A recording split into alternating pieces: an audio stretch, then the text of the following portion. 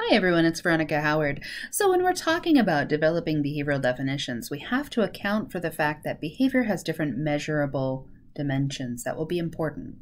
So behavioral definitions have to be observable, so they have to be something that's a public event, they have to be something that a third party could look at and see whether or not it was occurring. We also want to make sure it's countable.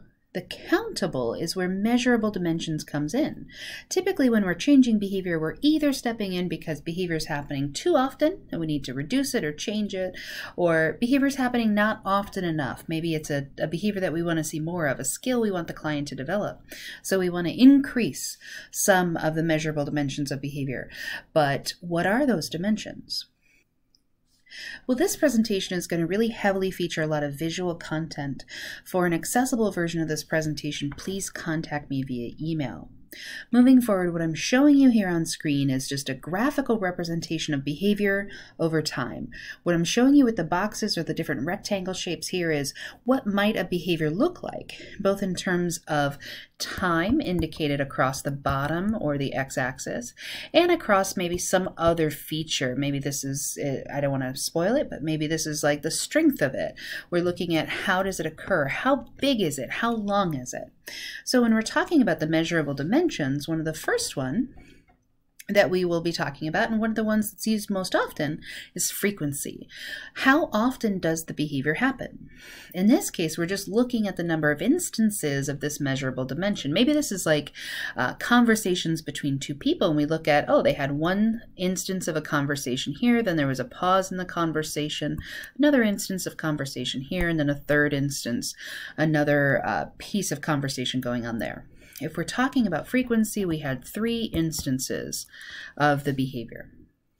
This one's really straightforward and in fact is probably the most commonly measured dimension of behavior in behavior analysis. Another mention or another measure of behavior we want to look at is duration. So how long is the behavior happening for? And remember, along the x-axis here we have time. And what we're interested in is if this is the whole session, how long is the behavior happening for? So we have to measure when does the behavior start and when does the behavior end? And we may be measuring that for all of the responses. So we're going to say this one lasted for maybe 3 seconds. And this one lasted for maybe 1 second. And maybe this one, this third instance, lasted for 2 seconds. So we could add those all together. We could say that this is a total of 6 seconds of the response. We could also compare them to one another. So we had the longest duration, then the next longest duration, then the shortest duration. Duration is another measurable dimension of behavior. We also might be interested in things like latency. Latency is the time when a response occurs relative to something else. So imagine that this is, again, we're talking about time. Imagine that a teacher gives the instruction right here that a response should occur. We're saying, hey, Johnny, it's time to go wash your hands. And we see from the point that the instruction was given, how long did it take for the behavior to happen?